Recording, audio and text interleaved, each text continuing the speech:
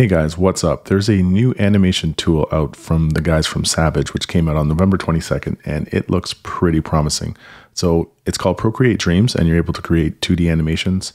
And the way you create those animations is not quite, I guess, as traditional as you think, but it's really easy, and there is a lot of intuitive things on gestures. And if you're familiar with Procreate, the previous program, to this one, I think that it'll feel very natural and you guys will like this one. So it's out now and it's available in the App Store. So Savage Interactive has made this available for a one-time price of $19.99. So let's just take a quick look at the app right now and we'll get into some more features of the app in later videos. But for now, let's just jump in and see what this is all about. Okay, so here we are inside of the application and let's just take a look at this main area here. And they call this area the theater. So this is where you keep all your movies and you can do a bunch of things here. I'm going to go over it real quickly with you guys. But before we do that, let's just take a look at some of the animations that you can create and some of the examples that they provided so you can get inspired and check out what you can do with Procreate Dreams.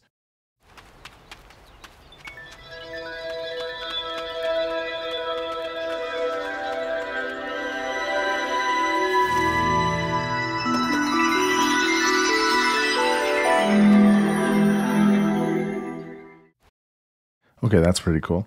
Let's just jump back out. And what I'm doing here is where you see the title Into the Future, there are like 4 squares, a large one, and then like 2 vertical squares, and then a small one below it. If you just tap that, it'll bring you back into the theater area where all your movies are. And let's just check out this other one called The Breach. I'm going to hit play.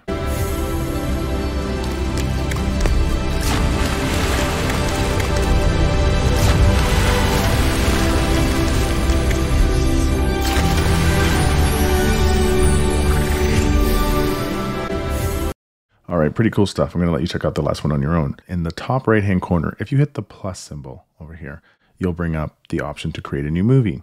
And this is interesting because to the right of this, you'll see a bunch of dots. Like it's kind of like a carousel, like a vertical carousel.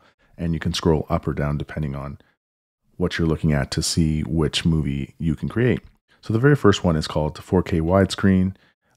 So this is where you can make the most out of your film. So this is like a popular film format and you can scroll up or down depending on the carousel you have on the right. And in this one, we have the 4K ultra widescreen. So this is if you're creating something for a little bit more of a cinematic purpose, I guess.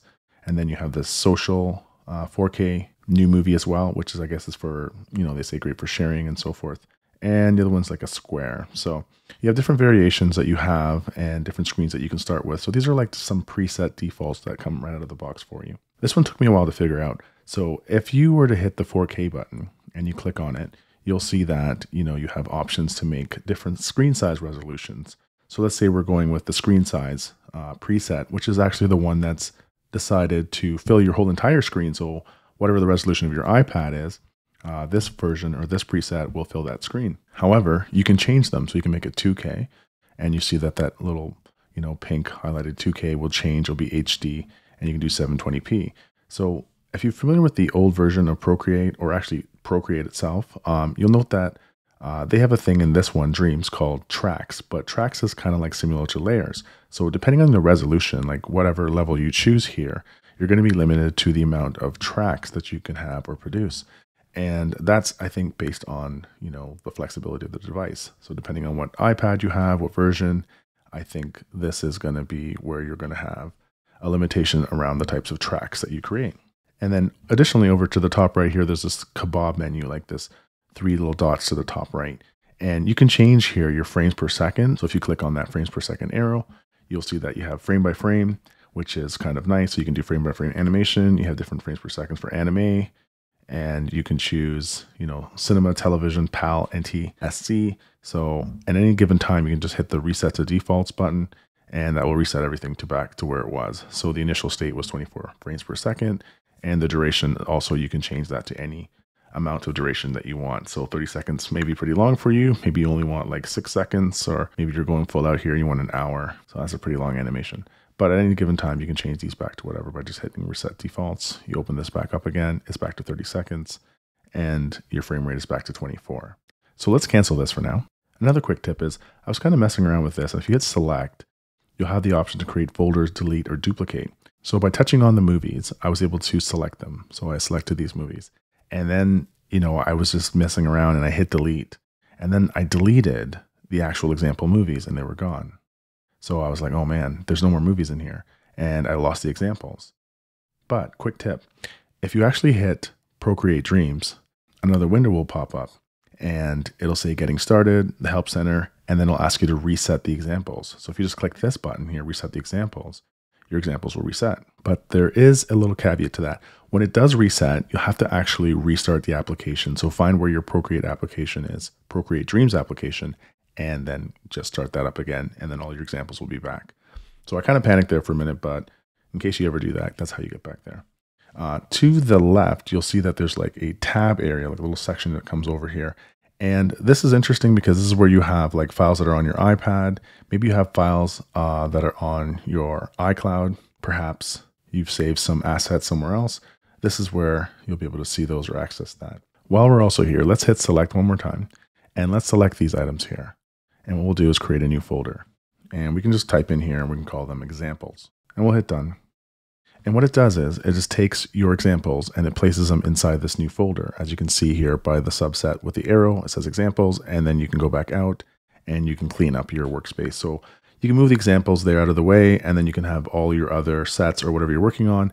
So it's a nice way to stay organized and, set up your scenes or your movies in the way you want. And then at any given time, you can jump back here and you can click on your examples. So while we're in the examples folder, if you actually click on some of the examples and you hold it down, you'll see that it gives you a bunch of other options. So you can rename them, duplicate, share, copy to iCloud Drive, or delete. So the program looks very simple in itself. Like it tries to make it like not busy with a lot of UI things, but there's tons of customization, tons of things that you can do. They're very subtle about where they are.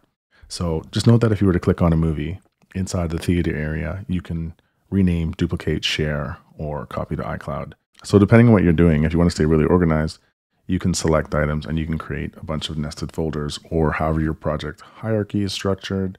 And then you can just like do things like that. Now, the interesting thing was I haven't found a way actually how to bring them back up a level. So like, what if I want to bring this folder, to the topmost level, which is here. So if you guys find a way to do that, or anyone knows how to do that right now, because the program is still fairly early and there's still, a little bit of light documentation around it, let me know. All right, for those of you who are following along, maybe you don't want this structure right here with the folders and then the nested folders within the folder, right?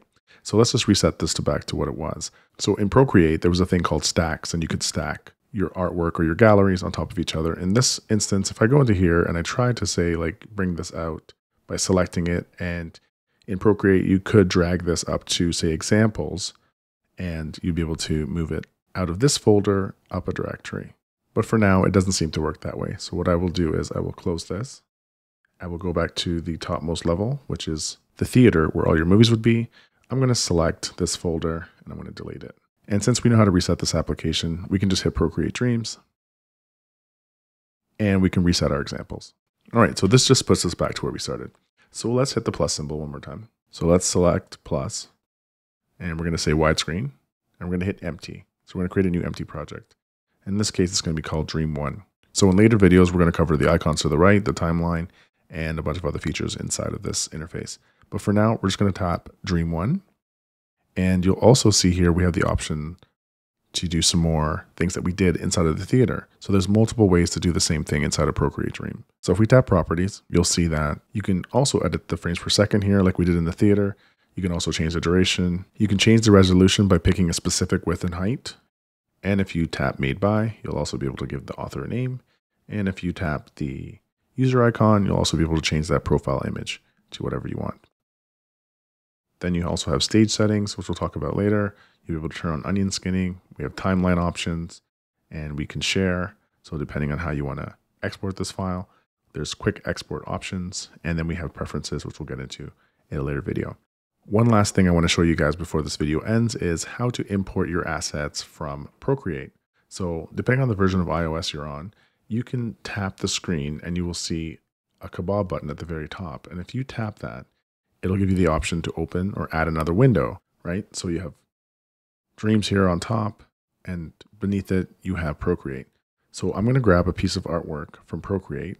I'm just going to click on it and hold it. I'm going to drag it over until I touch Dreams, and you'll see that there's this plus icon. I'm going to let go, And then I'm going to tap into Dreams, and you'll see that it actually is importing your artwork. Once the art is imported, I'm going to hit the top Kabah button, and I'm going to enter full screen. So we have our art imported from Procreate. And what I'm doing here is I'm just pinching and zooming. So I'm using my index finger and my thumb, and I'm pinching and zooming into the art. And we'll get into all that in later videos. Thanks for watching, guys. We'll see you in the next one.